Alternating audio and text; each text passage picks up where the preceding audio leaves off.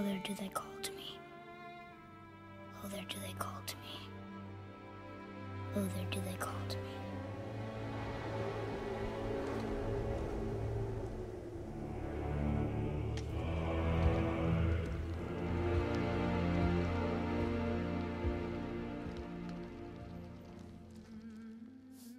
God of War on PlayStation 4 is my first experience with the God of War franchise, and it was one that stands out as one of the best experiences I've ever had as a gamer. God of War took a game I expected to enjoy a lot, as having seen the critical acclaim it had been receiving, to then a game that captivated me in a way I never thought possible. A game that set the dial up to 11 from the start of the game, and never stopped all the way until the game's ending. It felt like something that I had never played anything like before, all the while feeling intuitive and familiar at the same time. The star of the show, of course, here is the characters and the narrative, taking a deeply personal story that felt quite basic and grounded, then turned itself into an epic adventure that never had a dull moment. I enjoyed this game so much that I wanted to make this video to talk about my thoughts and experiences with the game that will no doubt live in history as one of this generation's best games. As I already said, I've never played a God of War game before this one, though I'd love to go back now and play them. So my expectations and anticipations for this game weren't set extraordinarily high. I had a certain expectation from the track record of PlayStation first-party games being at a very high level of quality and polish, and with the critical acclaim the game was receiving, I thought I definitely had a game on my hands that was well worth my time. So with all my thoughts going into playing this game, I was still blown away by what I got.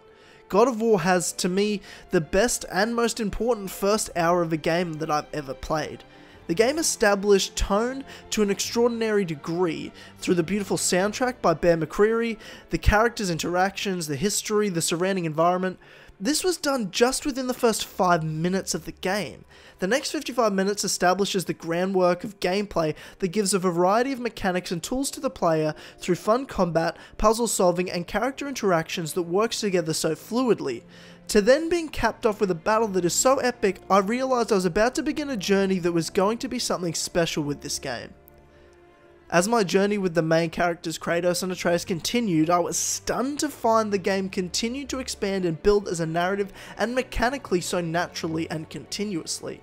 It really didn't stop until the end credits rolled. This is something God of War should be endlessly praised for. The game establishes the groundwork gameplay, as I said, within the first hour, but it plays with gamers' expectations, as we are used to being thrown all or most of the tools at the beginning of a game and having to figure out how to use it all collectively the further we go into it. Whereas it is barely the tip of the iceberg with what the game has to offer at the start of God of War. The development team make you think the game is a linear experience and then turn it on its head as an open world action RPG, while at the same time it isn't that, but it also is. It's got the tropes of so many different variations of games together that it shouldn't work, but it does. There is constantly surprises with characters, the story, what you can do with the game mechanically, and how big the game really is. God of War felt like a game I've never experienced before, the way in which it weaves tropes of so many familiar genres and combines them together to make something so new, yet familiar enough for the game to feel intuitive, giving me as the player the feeling like I'm in touch with how the game wants me to play it, being able to solve puzzles and defeat bosses at a rate in which I have prepared for the missions, or been paying attention to the dialogue and setups the game gives you. God of War gives the players all the tools you need to be able to beat it, without feeling like the game is trying to trick you or work against you or even spoon feed you how to beat it. You get out of it what you put into it, and that is something I've never really seen done better in any game than with God of War here. What God of War does best though, in my mind, is immersion. The tone of the world, as I've stated, is extraordinary, and it is tone that builds the believability of the world of God of War. It builds an immersive experience that always has something going on with combat, puzzle solving, dialogue as you travel on your canoe, or a fast traveling that teaches you more about the lore of the world and progresses the story at large. It is something you don't see enough of with open world games, and God of War takes full advantage of it. Why have characters traveling together if they're not going to be talking as they go about what they see or do, or even just talking about what they're thinking about? It's truly something amazing. I found myself not able to play the game for more than a couple of hours at a time because it was such an immersive and intense experience. I really had to walk away and decompress from it.